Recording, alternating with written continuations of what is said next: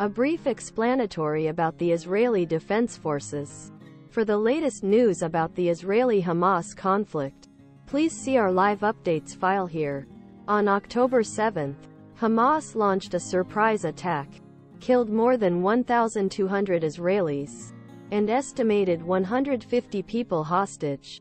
This plays with on basis of war on land and sovereignty for decades. Judicial reform Israeli and a turmoil that increases military raids in Palestinian regions.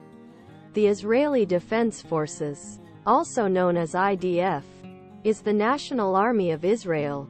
There is a three-branch of the Army, Navy and Air Forces. This is a military service.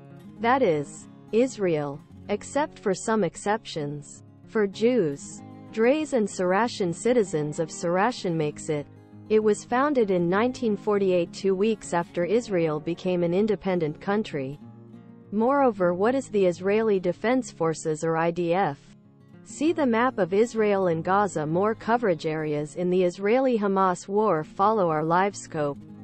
For updates for the Israeli-Hamas War, More Illinois man, 6-year-old stabbed on a hate crime motivated by the Israeli-Hamas war.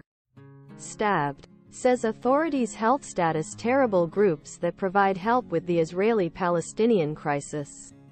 Contributor Anna Kaufman.